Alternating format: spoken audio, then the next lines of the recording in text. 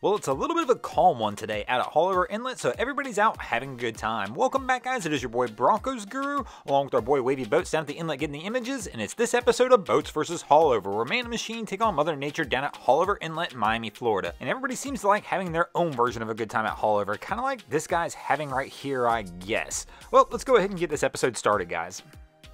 Our first boat to do battle with Haulover this week is going to show us what it's like when you come rolling through Haulover Inlet strapped. And not the kind of strapped some people might think about. Maybe this one means strapped for cash, kind of by looking at this boat. But these guys are actually physically strapped. They've got this bimini top strapped down for dear life.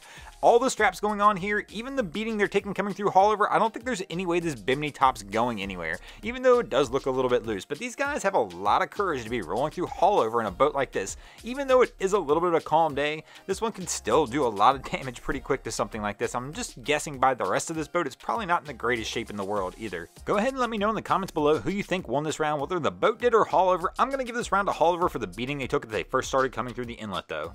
Our second boat to do battle with Haulover Inlet this week is going to show you the best boat for a beginner who's coming through Haulover, and that's going to be the HCB Sueños. If you've never seen my original channel, Broncos Guru, you may never seen the video I did on the best boat for beginners, and you should go check that video out, but this shows you why the HBC Sueños is one of the best boats for a Haulover beginner, because you know what? It doesn't really matter what you do, it's going to make you look like a pro as you come through Haulover Inlet. And it's one of the reasons why this boat's going to take the win for the boats here in the second round. Our third boat to do battle with Haulover is going to show you what it's like when Haulover layeth the smacketh down. Right here they've lost a tube. Wife's already yelling at the cap as they're rolling through the inlet, but he's blasting through in this little cobia until right about now. Now he's knocked everybody down in the boat. He was coming in through Haulover too fast for the conditions in this size vessel and basically lost the tube and then knocked his whole family down. This round right here will definitely go to Haulover Inlet, and Wifey's going to give an earful on this one. Some of you may know that I love watching these big catamarans come rolling through Haulover, but sometimes it's fun to watch these baby cats do it too. I believe this is the World Cat, the 23-foot dual console model, and my man with twin 115s on the back is absolutely getting it, blasting his way through Haulover. This just goes to show you it's not just the big cats that can get it done, the little cats can get it done too, and this round will go to the boats. And this will take us into our fifth and final round, tied it to a piece. Who will take the win this week? Well, our last boat is going to show us what it's like when you're coming through Haulover Inlet just trying to have a good time. Here we can see these guys are slow rolling through Haulover, but they've already taken a wave over the bow. But once again, this one looks like it's a designed attempt. They've put all the weight in the bow of this vessel.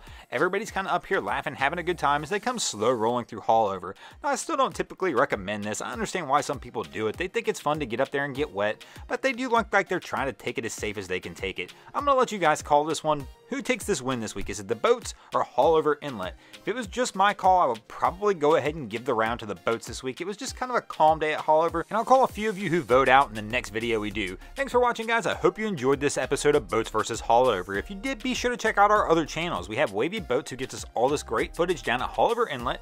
My channel, Broncos Guru, we do some great comedy boating videos over there as well. And our newest channel, Miami Boat Ramps, that focuses on all the hilarious stuff that happens on the boat ramps down in Miami. Be sure to check that one out if you haven't checked it out as well. And if you haven't already, guys, go ahead and drop an anchor on that subscribe button, or we're going to come steal your tube just like Haulover did to the third boater in this video.